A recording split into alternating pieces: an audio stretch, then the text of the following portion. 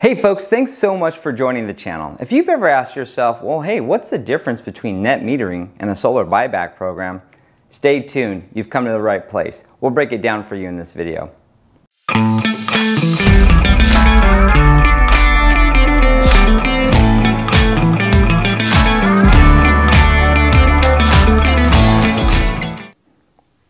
Alright, but before we dive in, please make sure to hit that subscribe button. Don't forget to also tap on that notification bell. That helps us out with YouTube as well as keeps you up to date with all the new content that we produce here on the channel.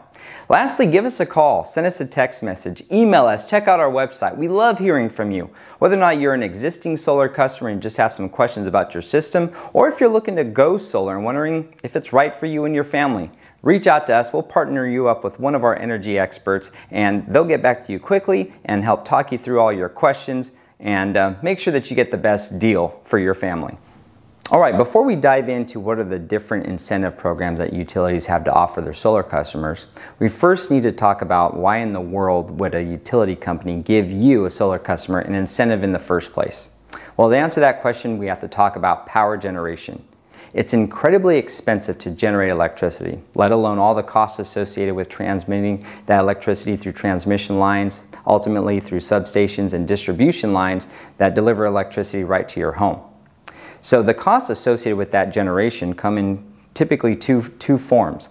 The utility can generate their own electricity through their own power generation sources. You'll see wind farms, solar farms, nuclear plants, even hydroelectric generation that's offered by the utility that they own and they operate. And that's operated at a much cheaper price because they own it.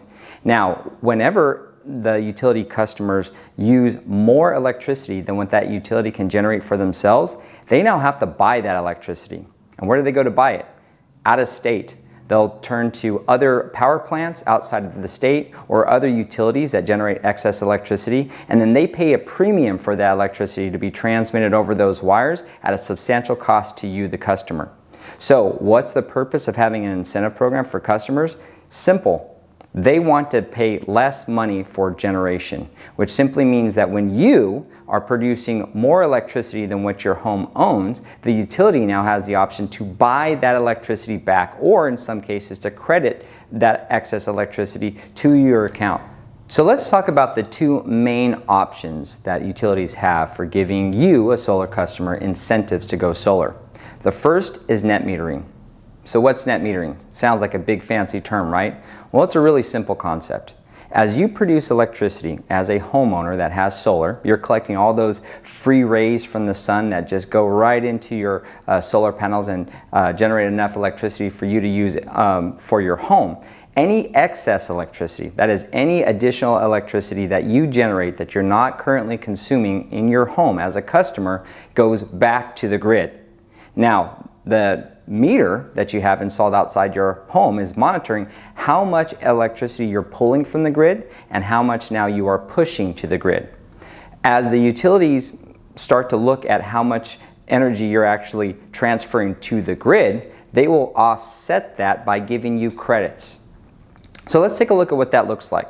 So if you, the customer, are generating, let's say, 10,000 kilowatt hours with your solar system, but you're only consuming 9,000 kilowatt hours, well, that excess of 1,000 kilowatt hours actually goes back to the grid.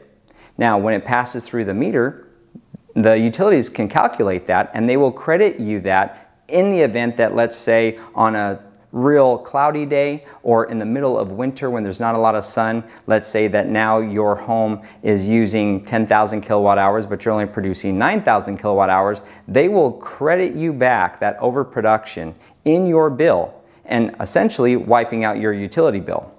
Now, net metering is not for everybody, and here's why. Not all utilities offer it.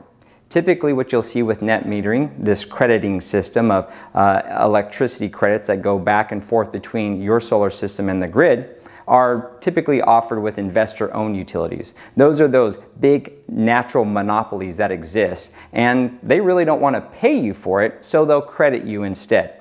It's not the best option, but in some areas and in some states, it's the only option. Now let's talk about a much better incentive program, buybacks. That's what you have here in Texas. And count yourself lucky, not everyone has it. So what's a buyback? that's when the utility actually pays you for the excess electricity that you generate. Now, why is that a benefit? Because now you're actually making money.